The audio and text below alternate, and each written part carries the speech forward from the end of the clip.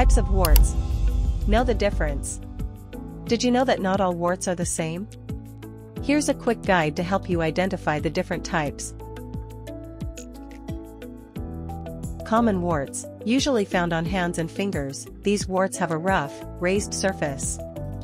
Plantar warts, these grow on the soles of the feet and can be painful due to pressure from walking. Flat warts, small, smooth, and often found on the face, neck, or legs. They tend to grow in large numbers. Filiform warts, long and thin, these warts often appear on the face, particularly around the mouth, eyes, or nose. Periungual warts, found around the nails, these can be painful and affect nail growth. If you notice any of these, it's a good idea to consult with a dermatologist.